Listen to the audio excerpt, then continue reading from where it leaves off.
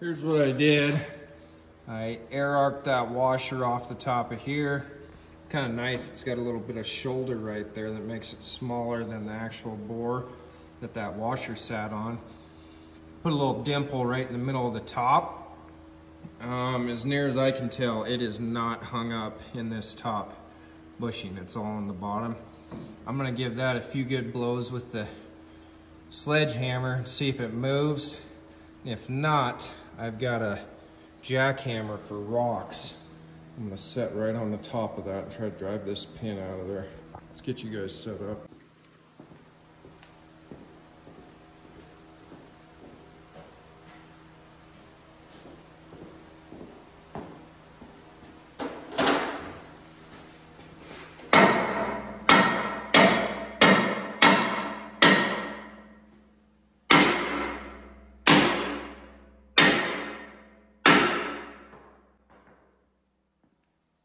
Well, that's the ticket. It's finally moving. It's actually flush with the top now. Let's get that damn thing out of there. Well, that makes sense. Lower bushing came out with the pin. That's no big deal. I can cut it or put it in the press. There's a lot of my wear right there. You can actually see a sway back in that pin. Oh, kind of makes me wonder if we're gonna have to build it up and turn it back down on the lathe. Like I said, you can't get that bolt anymore.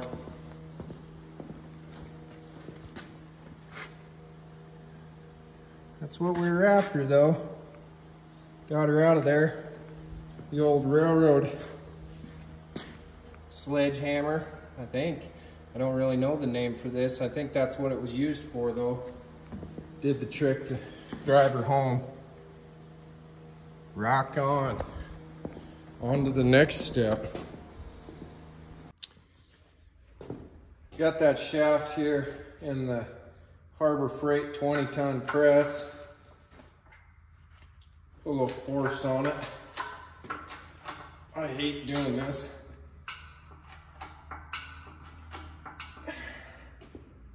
You never really know how much you have on something.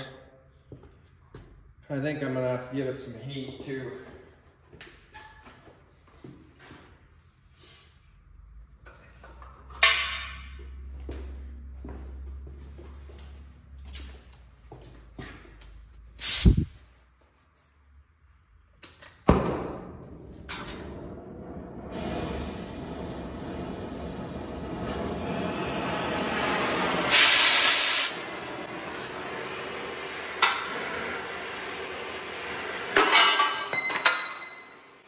Didn't take very long.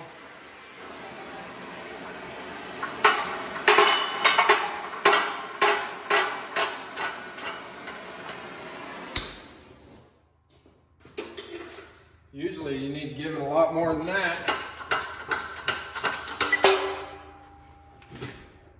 Wow. Hopefully get this where you guys can see it. It's just stuck on that old bushing. The good part about that is the shaft is not wore right there, but where that bushing went into might be wore. At least gives me an idea how much I need to build that stuff up. I was thinking about making a whole new pin, but it's a goofy size. It's 1.990. I guess I could get a 2-inch piece of stock, then I'd have to build the threads, and this shelf on this end probably wouldn't take a whole lot, but I don't have any stock to do that. So I think I'm going to build this up all the way around and then just turn it back down. Probably be the fastest. I can do that today. I'd have to wait, get a piece of stock tomorrow. I honestly don't know what you're supposed to make these out of either. Like I said in a prior video, I think usually you want the bushings to be harder than the pins, so it wears the pins out, and then you would just put a new pin in. So I guess I could do a hardness test on the bushings and figure out how hard they are and then build a pin to accommodate that. But I think if I remember right, wire out of a MIG welder usually ends up, I want to say somewhere around like 40 to 50 Rockwell. I might just completely be talking out my butt too, but it seemed like I'd looked into doing that, or what the hardness was, because when I got this anvil, I wanted to clean the top up and remachine it. And I was thinking about doing it, but you could almost ruin an anvil doing that too, especially if you don't know what you're doing. So I just left it alone.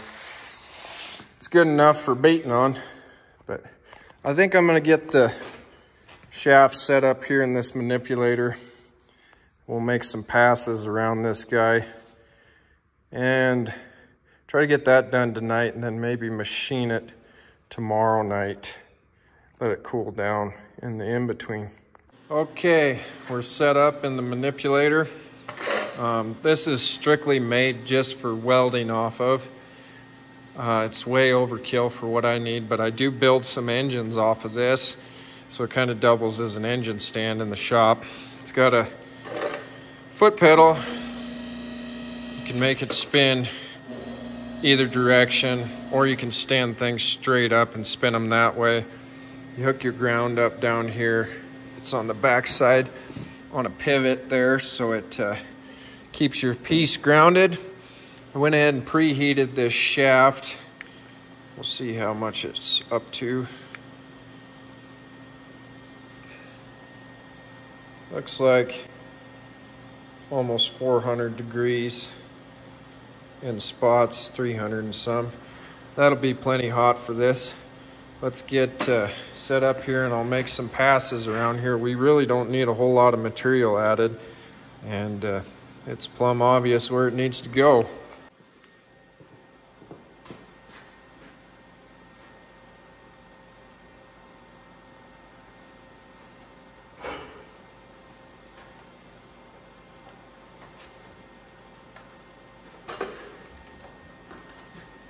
All right, I'm gonna turn this down. It's got a rheostat here. You would be surprised on how slow you actually need this to go so you can weld it. It does not need to go very fast at all.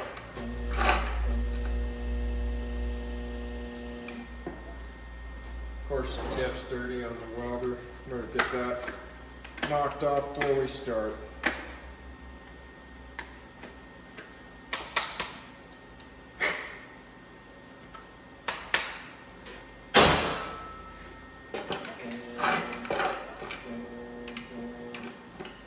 All right, here we go.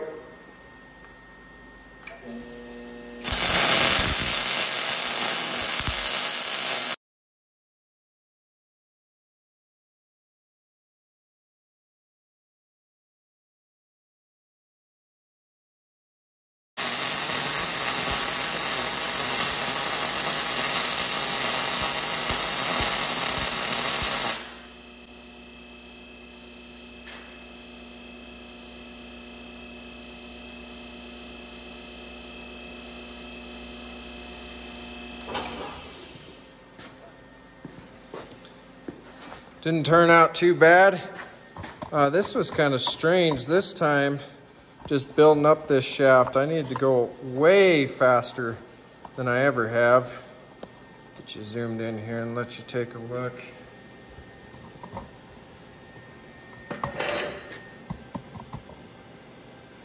Turned out all right though. But I really wasn't trying to stack much on there because it's just gonna need machined off. But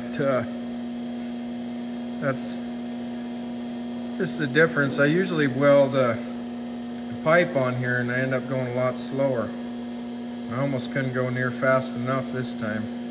But we'll get out here to this end and do these other two spots and I'll bring you back when I'm done. Okay, there it is. I tried to leave just a tiny touch that shaft without burning it off on the outside edge. Kind of give me an idea where I'm going. You guys can see how hot it is. Still a little bit red. Let's see what Old Harbor Freight has to say about it. Hi! Yeah, I bet it is. Must be over 1,000 degrees probably, huh? Well, somebody smarter than me probably knows if I ruined that shaft or not, but they don't make them anymore to buy a new one. And I don't have any material that size to make one, but kind of surprises me how shaky I am at doing that now. Years ago, I used to stand at the back of a pickup and I would weld stuff off of that rollout wheel laying down there all day long, and I'd stick weld it, and I used to do a lot better than that, but kind of out of practice. But that'll machine off there. Probably didn't need to stack that much on there, but we'll conquer that tomorrow. Let that cool down overnight. Put it in the south bend tomorrow. See if I can't make a shaft out of it and redeem myself from the last machining project on this dozer. That little sensor over there that I destroyed. See you guys tomorrow. Got it turned down on the lathe. Bushings fit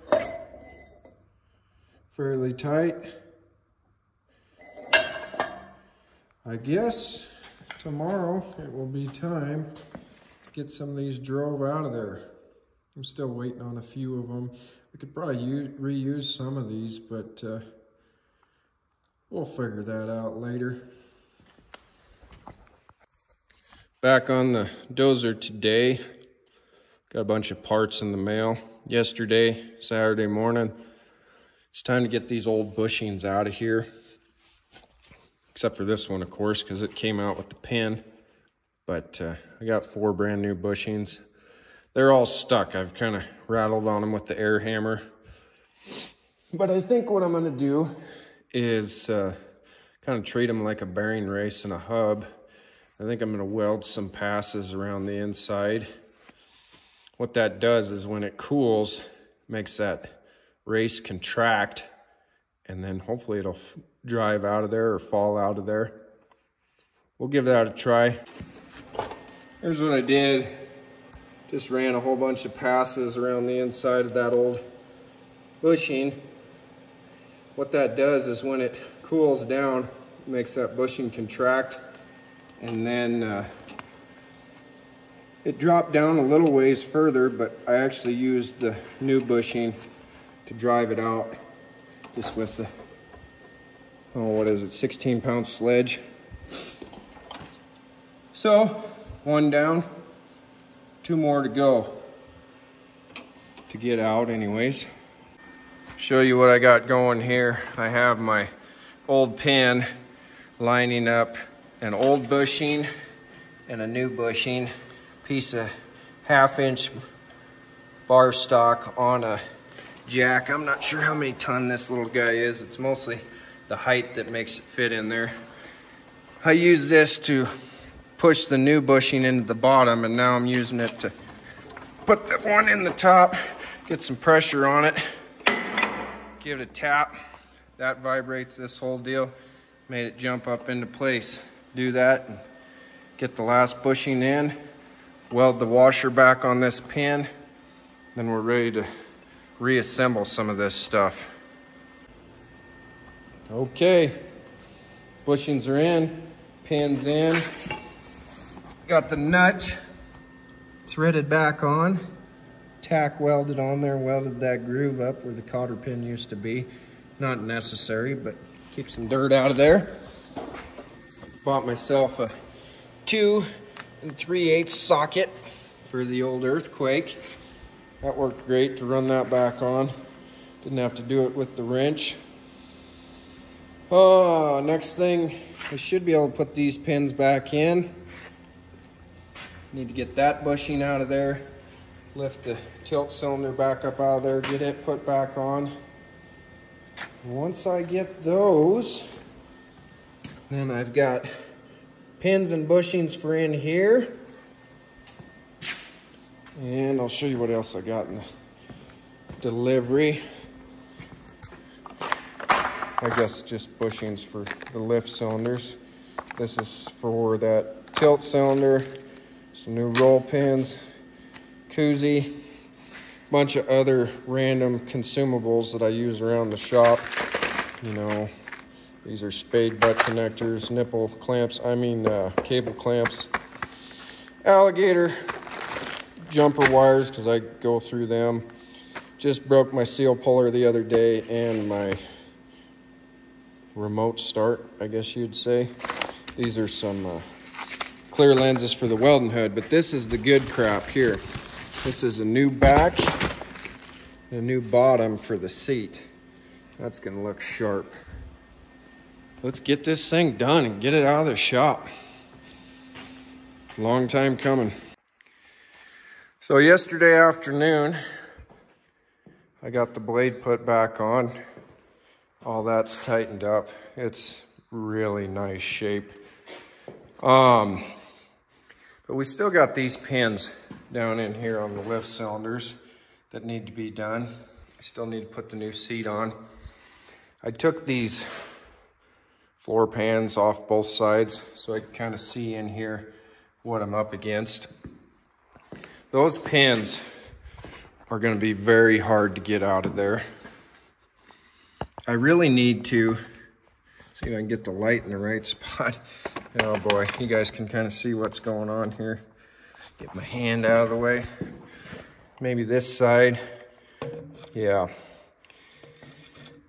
I really need to get the roll pin out of the back side and then bring the pin out this side, because there's nowhere for it to go through the backside without pulling the dash out of it. And I don't really want to do that if I don't have to.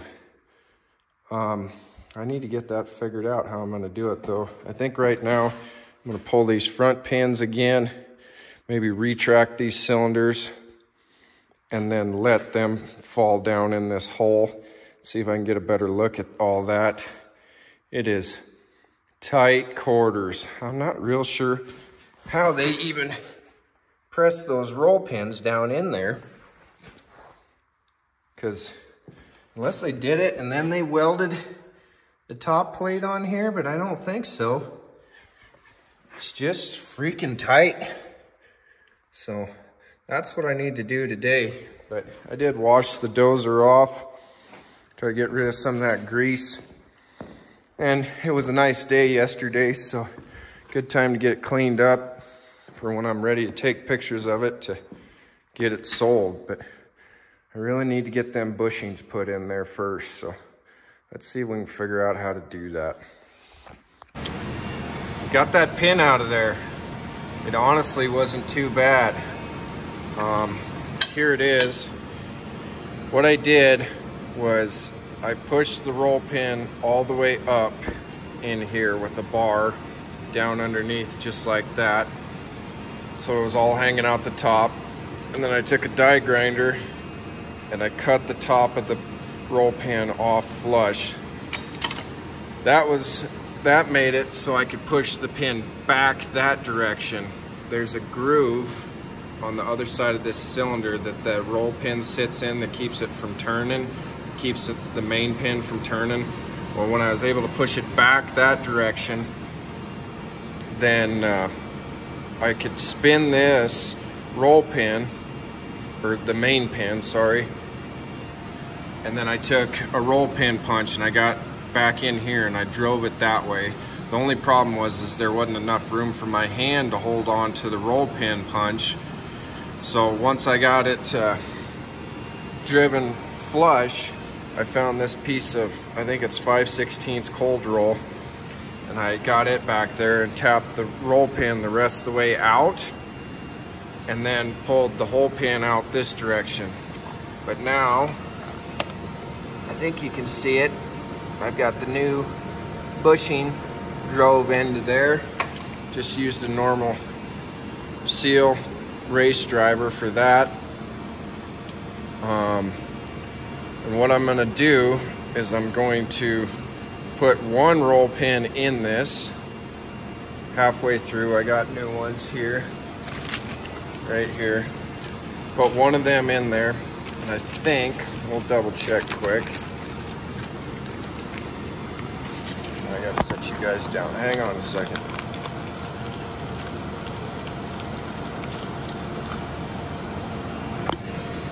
There's my roll pin. It will fit through here. So I'll get it put in there, push the pin into where it needs to go. Now, and I'm trying to figure out how I'm gonna drive that back pin in. I might have to wait on this outside one actually, because that's gonna wanna be in that groove for me to get that back one started. So I'm gonna have to wait on this outside one, put the pin in, drive this roll pin, push the whole pin back to where it needs to go, and then probably pry this one down into where it needs to go. It's kind of tricky, but it is possible. So I'm on the other side, and I didn't show you guys this on the first one, but I think you'll like to see it. You can see that hole in the pin where the roll pin needs to go, but I don't really have any way to hold it to start it and drive it in there. So what I did was on one end of this rod, I just went over the bench grinder and I turned a little shelf on the end of it. So then I just set that roll pin on that shelf, and that's how I can get it to stab in there. It's not extremely tight on it or anything, but it's enough to get it started, and then I can drive it in. Last thing I want to show you is how I got the roll pin into there, because there's not enough room on top to swing at it. There's actually a hole down below it. You can see it. So I started it up through that hole, and then with a adjustable pry bar, let me get my stuff together here. This guy, I was able to get it started, and then I used a short bolt to push it the rest of the way in, and then a big long punch got underneath it, pried it up to where it needs to go. So it wasn't too bad. I don't even think I have an hour total into doing these rear bushings, so that was way less of a project than I thought it'd be. There's one more thing I want to take care of, and I'll have to roll under here to show you what I got going on. All right. Well, there is no room under here. Get my arms around here. That, oh man, look at me shake. That is where the last bit of play is. Let's see if I can get a couple things aimed here. Oh, wow.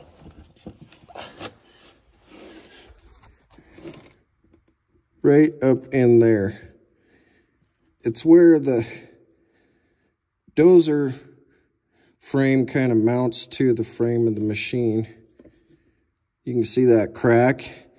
What my plan is I'm going to jam a plate in there, and then I'm going to tack weld it or put a bead along this bottom side right there.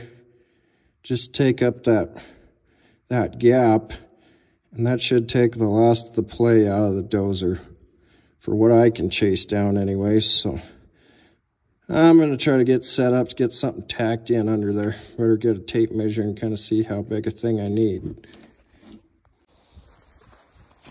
Show you guys what I did. If I can get weaseled up underneath here again.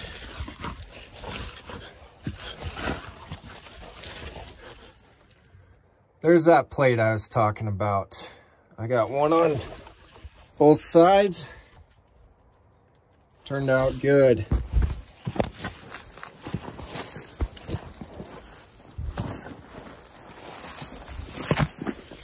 That actually got the last of the play out of the bulldozer. This old girl's all done. I got it listed for sale. A couple different guys asking me questions about it, so hopefully I'll get it sold fairly soon. You can see I got the new seat put on too. It all turned out really good. Gauges all work except for the tack. It works half the time, but it's good enough to go move a lot of dirt for somebody. Last thing I want to say is I'm up to almost 200 subscribers now. It's the most I've ever had. Didn't ever really think that even that many people would want to watch me piddle away on this old equipment in my shop, but I wanted to say thanks to you guys. I really appreciate you hanging out and sticking with me to watch me work on some of this old stuff. It means a lot. I got some big plans for old Tropic Thunder and that step deck over there coming up fairly soon. Things that need to get done. And I ended up buying something else that'll be in the next upcoming video that I bet you guys will think is pretty cool too. Thanks for watching.